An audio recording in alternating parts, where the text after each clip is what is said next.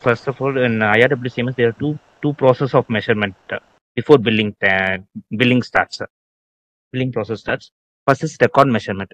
Record measurement is in case the same work is um, uh, getting worked in different SSE sections.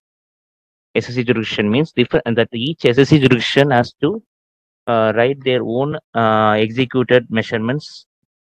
That is called record measurements. Yes.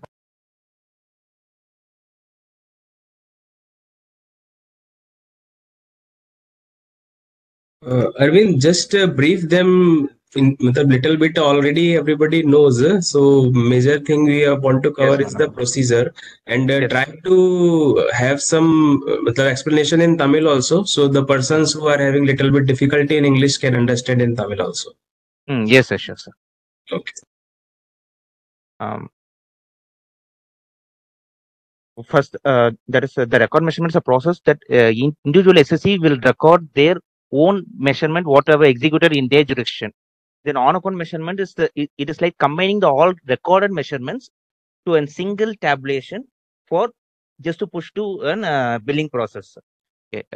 First, we'll start with the the process of how to record a measurement. First is initiation of record measurement. At first, I will explain the flowchart. Then I will give an live demo in the IRWCM site itself. First process is to initiate the record measurement by SSE. Then the SSE will record the scheduled quantities, and it will be signed and forwarded to the contractor. Contractor have two options: either to accept or return back to SSE for stating some dispute in the measured quantity and all. In case contractor have been accepted the measurement, contractor himself also signed digitally, and it will be forwarded to SSE. SSE have to forward to ADSC. That is whatever step I have mentioned in the green box. That's all the role of an SSE, where the other things have been executed by the contractor and the ADSC. When if the contractor have accepted the record measurement and he have placed his digital signature, then it will be forwarded to SSE. Then SSE has to direct to the ADST.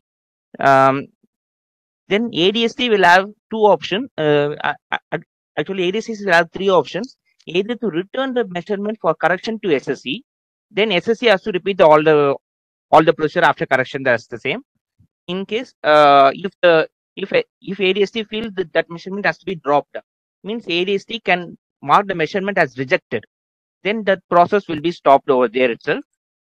Then the third option is ADST can finalize the measurement. This is a process of the last step of the record measurement. That's the SSE individually they can write the measurement at the time. When that all SSE of their jurisdiction have wrote the record measurement, it will be finalized first. The finalized 1 minute. Before going to on-account measurement, I will show a live demo. I took SSE SRM Perambus's SRM Signal Perambus's account for a live demo.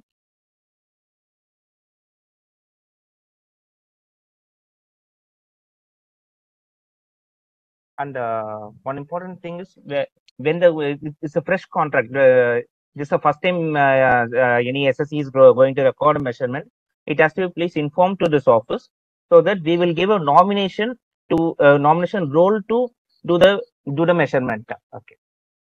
The first this is a process to record the record measurement first. Our all the measurement is a departmental measurement and normal contract. Then initiation of measurement, where SSEs can find record measurement tab. On clicking the record measurement, you will find a search box. On clicking the search box, the list of contract which have assigned to them. That is from officers login and administrator login, we can assign each and every work to concern SSE who should write the MBOK. If the work has been assigned to this particular SSE only, this will be showing to them. For example, I will just select this work. Then the UWID, in case it will be mapped to single UWID only for each and every SSE. In case it multiple works as multiple work ID in the same work is being assigned to an SSE, the multiple list will be shown here. So click on the worker. Then this initiation of measurement starting page will be like so. There, in case we have to measure 3 or 4 schedule numbers, means we have to add new item. On clicking on add new item, we can find the schedule names. On clicking schedule A, I could find all the I could find it will fetch all the schedule A items on which end of schedule I have to measure. I may check it out. It's a multiple checkbox only. You may check it out and add selected items. It will be pushed to 4 items I selected. It will be pushed to home page here. Then if I have to initiate more non-SOR items, schedule B items means go. Then same as the list will be appearing. Select and add new item. So this will be came up. So we have now selected the schedules alone. We have not added the quantities. To add up the quantities, go to action on edit tab. In that particulars, in case this is the process of digging of pit. Digging of pit means in which station or by executed at which location or between which station, and any particulars regarding the work. It can be mentioned up here. And the L is the how much quantity they have dug. In case it is number of pits, so it will be numbers, so 2 or 7 or something. Then normally in the agreement itself, we have mentioned that in case it is of supply and installation work, on the supply part alone, it will be of 70%, and installation part of 30% payment will be released. For supply alone means 90% of the payment will be released at the time of supply. When installation alone means also 90% of payment. So this is only the installation process, installation schedule. So it has to be changed to 90. And the reason for deduction is very much important. So 10% will be passed during the final bill. The reason. And if you click on save as draft,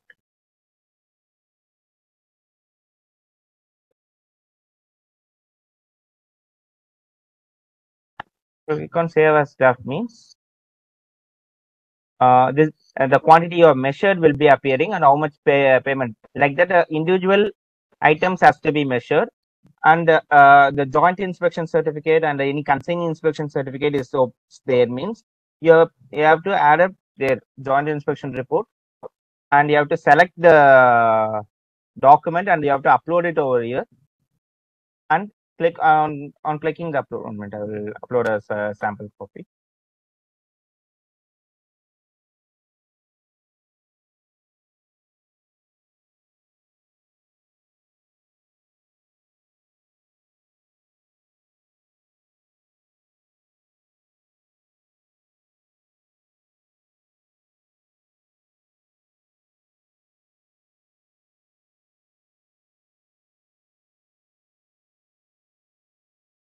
I'm clicking the upload.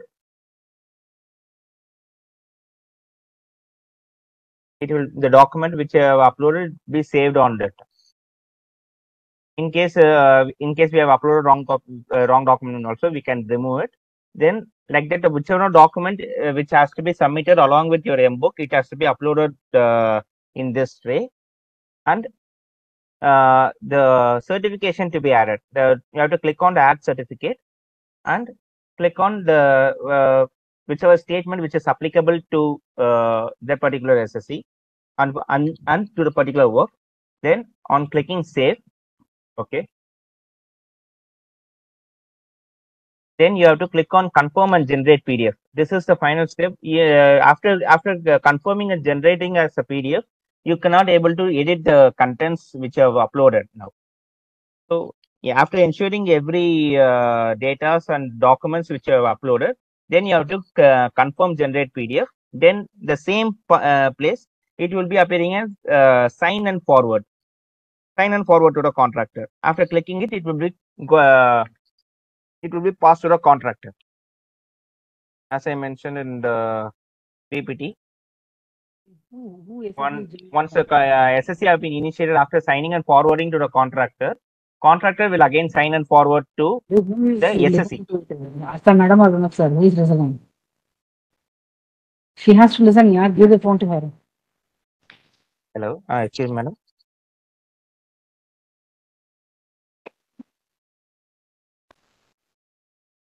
Okay. Once a contractor has accepted a measurement and you have placed a digital signature on it, and it will be passed to the SSC again.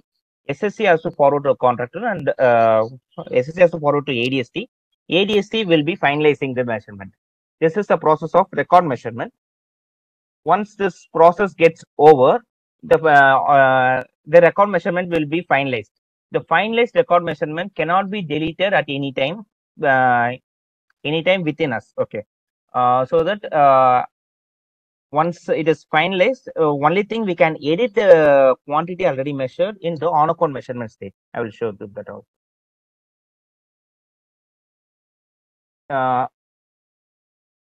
That is, once all the SSCs, all the concerned different SSCs have recorded and finalized their on account record measurement, then the coordinating SSC, the one of the SSC section will be nominated as coordinating SSC. That SSC will be initiating the on account measurement.